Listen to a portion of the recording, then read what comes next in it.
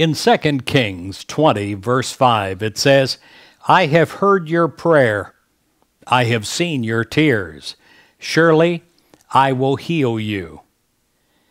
When life unfolds according to our wishes and when we experience overflowing good fortune, we find it easy to praise God and to accept God's plan.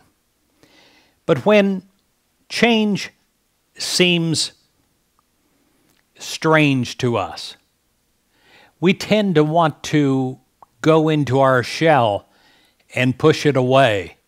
Oh, when change seems pleasing, we greet it with open arms. But we must, from time to time, when we face unwelcome changes, we must say, why me?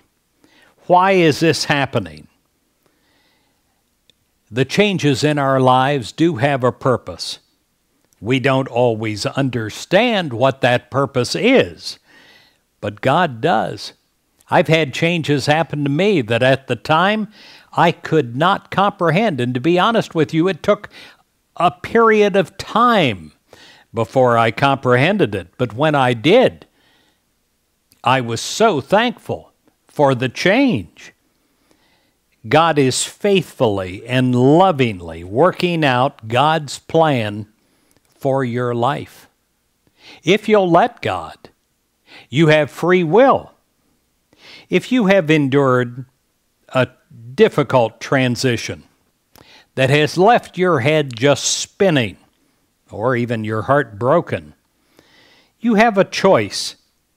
You have a choice to make, and that is you can frown and fret, or you can trust God.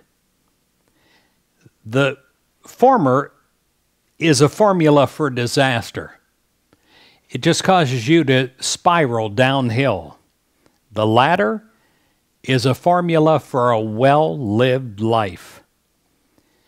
If God has you in the palm of God's hand, and your real life is secure in God, then you can venture forth into the places, into the relationships, into even the challenges, the very heart of the storm, and you will be safe right there.